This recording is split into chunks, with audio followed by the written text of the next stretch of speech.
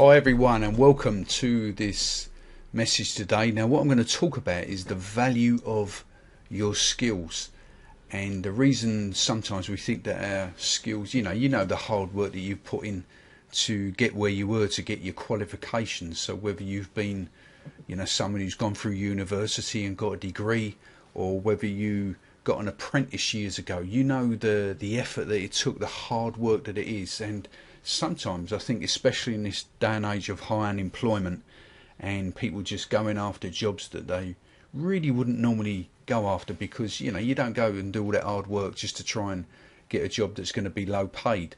You do it for a better standard of living. You do it to become, to get yourself a better life. But if you really, the way that we really sort of devalue our skills is by giving it over to people who don't value them, and that is an employer.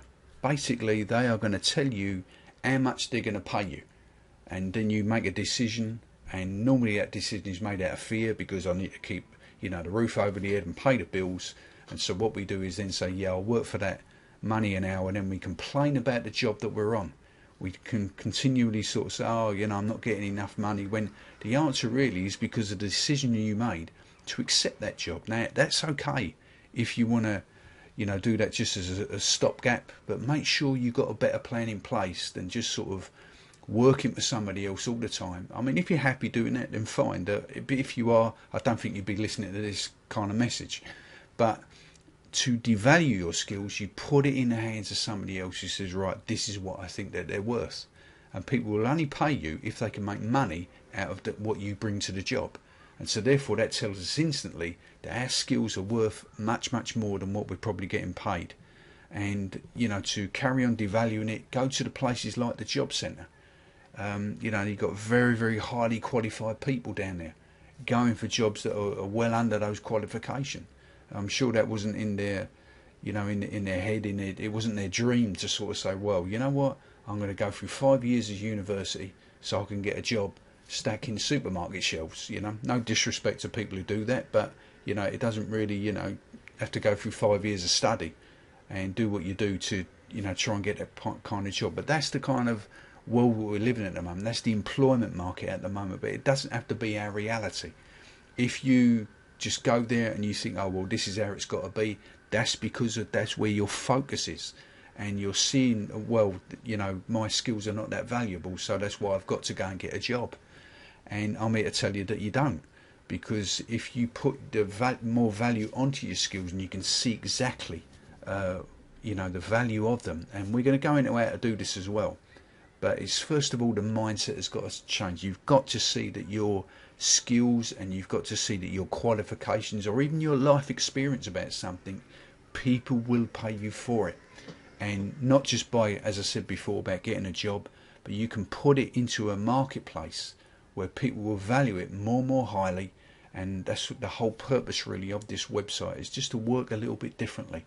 That's why we call it unusual education, because it's an unusual way of doing things, and you do have to come off the beaten path, and that includes yourself. But the first way, if I'm going to get this thing across, is really about looking at not only your skills differently, but looking at yourself differently. Because if you see yourself as no one, then you probably see what you've got as nothing, and you won't take any action or any decision on that. So always remember that your skills are valuable, but you're devaluing them by putting them into a marketplace like the job centre, or even just someone employing you.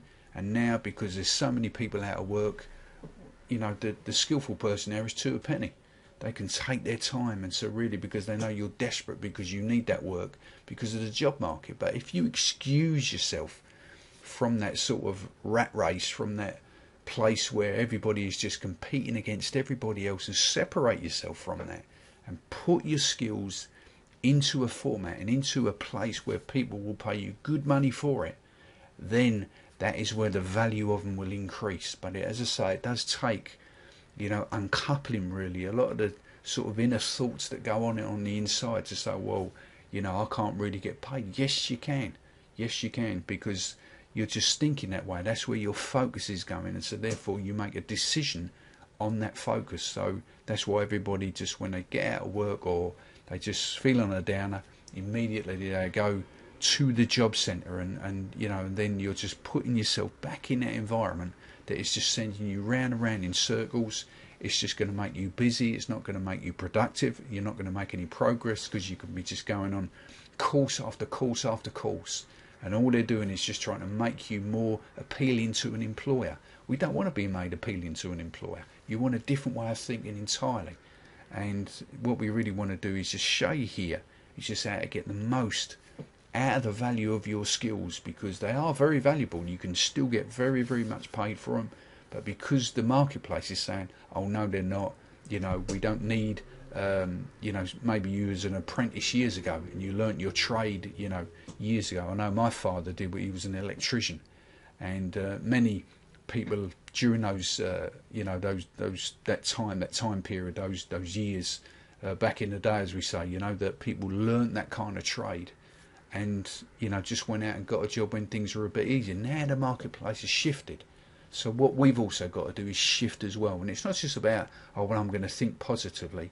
I'm actually going to show you and talk to you really about how you can draw out the value of those skills, because they really, really are. So don't think because you learnt your skills a long, long time ago that, oh well, it's not needed anymore. It may not be needed in the job marketplace, but believe me, if you go online, there's plenty of people making money out of what they know, and not just what you're qualified for that you might put down on a bit of paper. So you've got a university degree, you've got a qualification when you was an apprentice, maybe you might be an electrician or a plumber, mechanic, whatever it may be.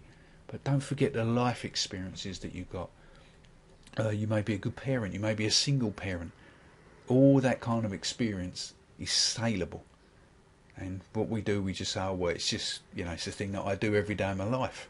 But it's, you can still earn a living out of that because now of the introduction of the internet and the things that people are doing on there. And it's not difficult, but what will happen first of all, the reason why people don't go down that road is because they think that it's not possible. And this is first of all what you must do. You must attack that kind of focus to say, oh no, it's not. You've got to say, yes it is, because now you're looking at your skills in a different light. And what it will do, it will then produce that enthusiasm on the inside. It will then produce that fire to go forward, and you know, all of a sudden now you're looking at things differently. So that's why I've got, you know, another article here on the website. You know, it's not what you're looking at, it's what you see. And if you think that, oh well, I'm not worth anything, then that's what you're looking at. So you then carry that about. So that's why you don't do anything or make any quality decisions, because you think, oh, no one will want to know. I'm here to tell you, yes, they will. Because, you know, once you just look at it in a different way, and once you take that basis and you take that focus, then your action will be completely different, because you're now doing it with a purpose, a drive, and an ambition. In actual fact, it's not something that you get up and push yourself every day. It's going to be drawing you along because you're so interested in it, because you think, wow, I didn't see it like this before. I thought they were worth absolutely nothing. But now, because you've changed your way about where you're putting your skills, immediately they become more valuable, and that's what we're going to focus on. All right, so take another look at what you do, and that's, you know, just take a look at the things, your qualifications, the things around you. Put it down on a bit of pen and paper and just start to look at it and say, right, well, how now can I start to get paid for this? How can I make a difference? Why do I want to be like everybody else, complaining about the economy? Oh, there's no money about. Things are too expensive.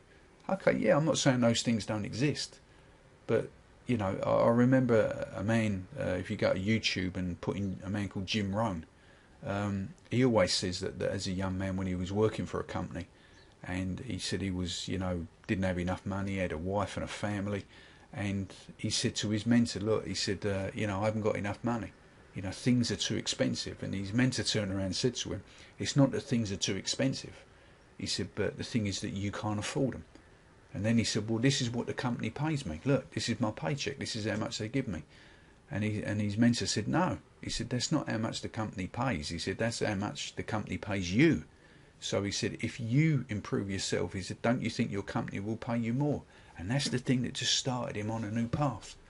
And, you know, probably why I'm even doing this thing today, because when you hear things like that, it inspires you. So don't think that you can't do it. You've got something lying inside of you that when you change the way you look at things, the things that you look at, they certainly will change. You know, don't sort of think, oh, just because I've just got these little skills. Believe me, when they're put in the right conditions, they are worth an absolute fortune to you.